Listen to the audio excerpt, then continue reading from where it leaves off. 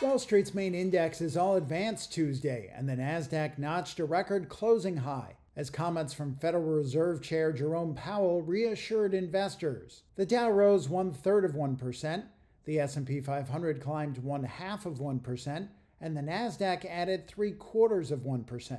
U.S. producer prices increased more than expected in April as the cost of services and goods rose sharply, leading traders to pare back bets of a first interest rate cut in September. But Powell on Tuesday described the producer price index report as more mixed than hot, given that prior period data was revised lower. He also said he did not expect the central bank's next interest rate move to be a hike, despite the recent run of higher than expected inflation. Nancy Daoud, CEO of Opus Advice First and Ameriprise Wealth Advisory, said the mood could change Wednesday with the release of the Consumer Price Index. There's a lot of expectations about the inflation numbers tomorrow, of course.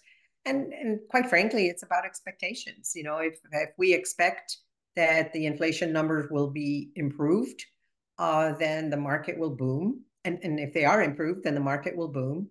But if they come out still a little stubborn or even higher, then the market will also react for a day or so, you know, somewhat of a reflex reaction, as the market always does. But then ultimately things balance out in the end. Stocks on the move included U.S.-listed shares of Alibaba, which fell 6% after it reported an 86% drop in fourth quarter profit. And after surging 74% Monday, GameStop jumped 60% Tuesday, after flag bearer Roaring Kitty posted on X.com for the first time in 3 years.